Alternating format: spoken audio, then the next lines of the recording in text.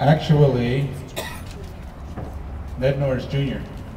My dad was senior, and my son now is the third. You know, it's a good day. It's a beautiful day.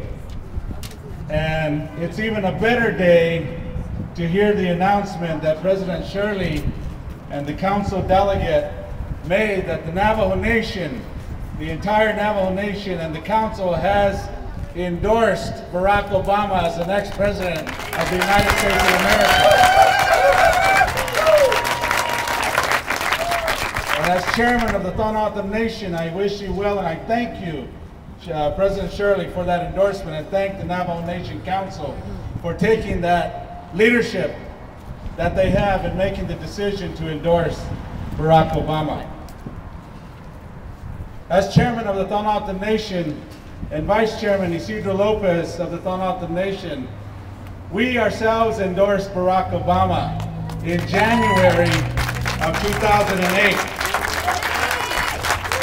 Our claim to fame, as far as an endorsement goes, is that we were the first elected tribal leaders in the state of Arizona to formally endorse Barack Obama back in January.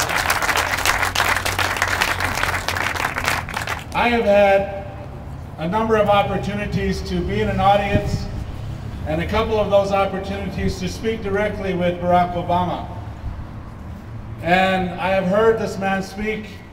I have felt the truth in his words. I have sensed his willingness to want change, his willingness to want to help people, and his commitment to do so.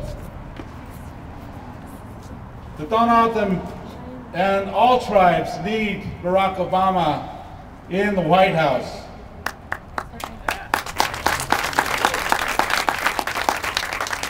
There are many reasons why somebody